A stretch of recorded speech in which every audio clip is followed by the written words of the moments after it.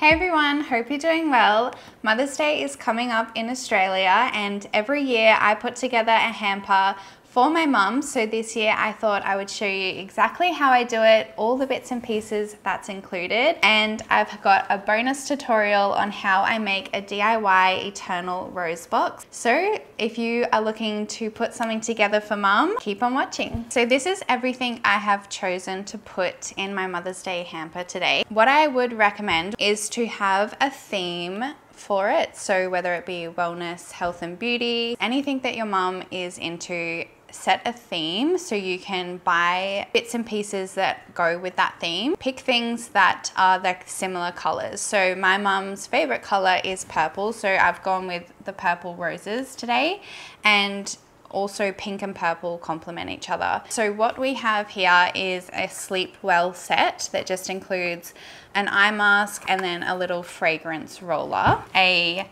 mug cake baking kit. So this is like one of those mug cakes that you can put in the microwave. All the ingredients are with it. There's a bit of chocolate. She loves chocolate, so I picked up some Lindors. This one's a cute specialty Mother's Day tin, so I thought that would be really cute. I've also picked up one of these shampoo brushes. I've been using one of these myself and I've really enjoyed it, so I thought I'd get one for mum. I've also got a beauty product in here. This one is the Rare Beauty Dewy Liquid Blush.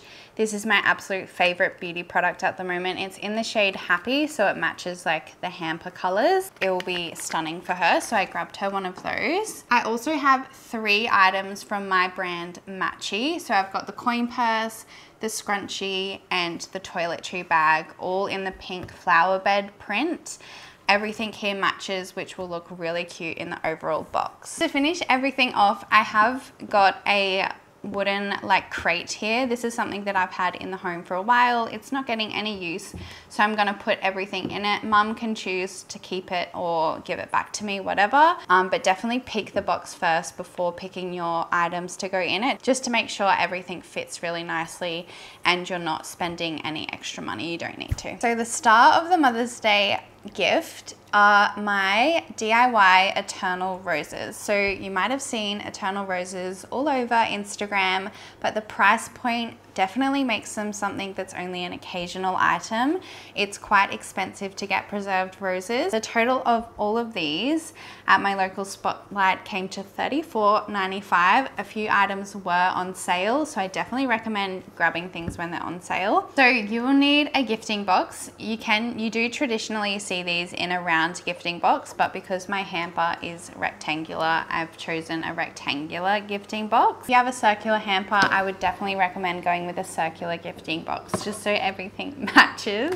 You're going to need the dry floral foam that we're going to cut up, fit it in the box, and then we're going to put these ones in. I also have some purple ribbon to attach around the outside of the box when we are finished. I'm going to switch over to a voiceover now and I'll show you the top down of arranging everything together. So let's get started. Hey guys, it's voiceover me now. So firstly, you're going to want to get your floral foam and measure up the size of the box. A cheat way to do this is to just place your foam over the box, grab your cutting utensil and then measuring it out that way and making one nice cut. With that offcut, you're then just going to want to divide it evenly and put it into the empty spaces that are left over in the box. A little tip here, if you're finding that the foam is moving around a lot or if you cut it too short, you can attach some double-sided tape to the bottom of the box and that way it'll just help to tack down that floral foam. Next, you're going to grab your foam roses and just roughly measure in how much stem you're going to need to cut off. You will need to cut all of the stems for them to fit, because the idea behind the Eternal Rose box is that you just see the top of the rose from the edge of the box. So I've cut mine in about half, and I did that to all my roses. Then when you're laying everything out, I recommend starting in each of the 4 corners and then working your way from the outside and then going in. So you'll see here, I'll speed everything up so we can get through it quickly, but I do the 4 corners and then I work my way from the outside in.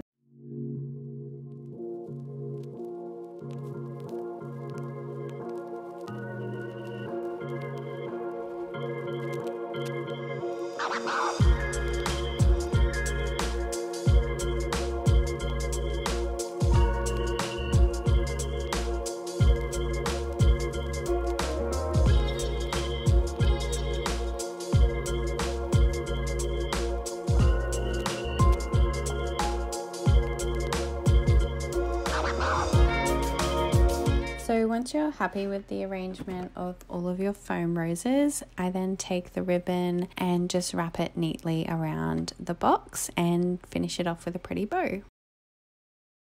Next, we're moving on to this hamper. I'm going to take that same ribbon and wrap it around my hamper box. That way they just match nicely. The stuffing I have featured in this wooden box is just leftover tissue paper, anything shredded paper, shredding your own recycled paper. As always, I encourage you to find what you have around the home before going out and purchasing something like this. We're putting in the hamper today 1 toiletry bag. Like I said, this one is from my brand Matchy. This is the pink flower bed toiletry bag. I'm then adding in a coin purse. She already has this same one in the green, but I think it's time that she owns the pink one. I'm then adding in a scrunchie for her hair. Obvious reasons, scrunchies are elite. We're then adding the sleep well set. How I'm stacking all of this is starting off with the largest product first and then working my way down to the smallest product. So really just layer your pieces based off the biggest first and then the bulkiest at the front.